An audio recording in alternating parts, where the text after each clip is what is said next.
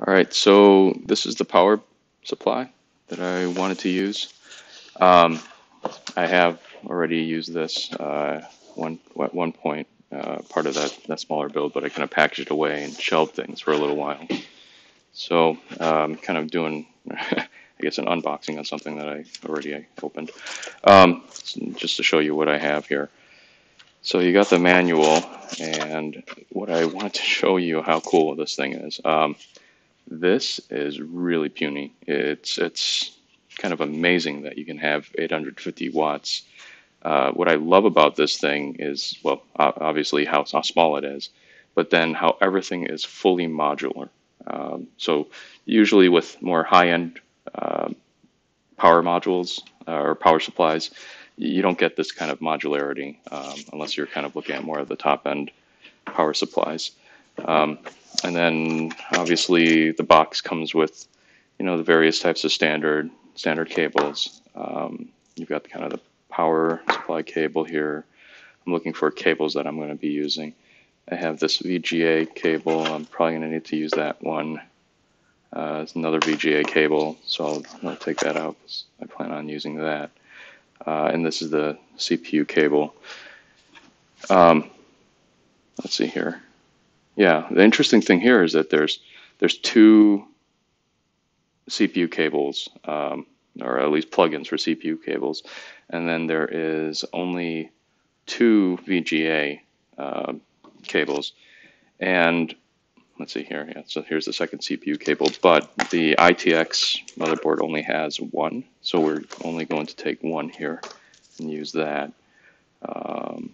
You've got kind of the peripheral cable here, which I'm not going to need, and you've got the various SATA related cables. I'm not going to use those, so I'll just throw this back in the box.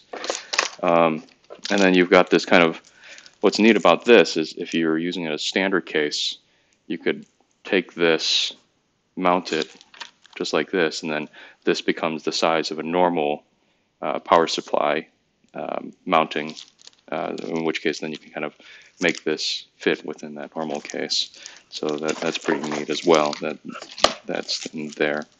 And then obviously the various types of screws that are needed if you need to mount this similarly into like an ATX case.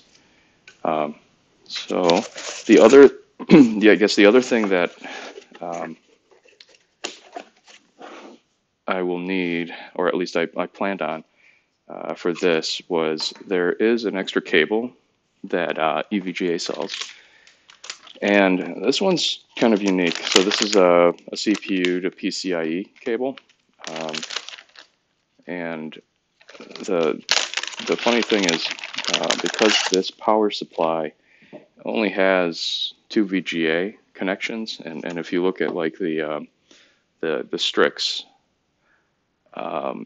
graphics card here, you can see there's kind of immediately a little bit of a problem. There's three connections right there, and in that, yes, I could probably use like one of these normal VGA connectors, and then do the whole daisy chaining where I kind of connect two of these and maybe one of these. But the idea is that I wanted to try to provide more clean power directly and not have to kind of split the draw on one cable, because it would pull a lot of power through that one cable, and then have to split it twice. It would actually limit, I believe, the amount of power that you can deliver to the video card if you wanted to grab more power. So usually the idea is to dedicate that line, and that way each port would receive the full amount of power. So what they devised here is this power supply. This one can connect not into the VGA, but into one of these CPU connectors, just like that, and it will draw power out of there and into a normal like VGA connection right there. You can see that, right? So this is where my third connection would come in, and that would be used for the Strix or any of the other cards that I have. Like I do have a 3090 card as well. in which case I could probably use that for that. So my hopes is to kind of have this set up and use this power supply. There we go. Kind of put that back in the box. I'll throw this in there so safekeeping. But then I plan on using this Gangla stuff here to kind of power that and kind of the rest of the PC.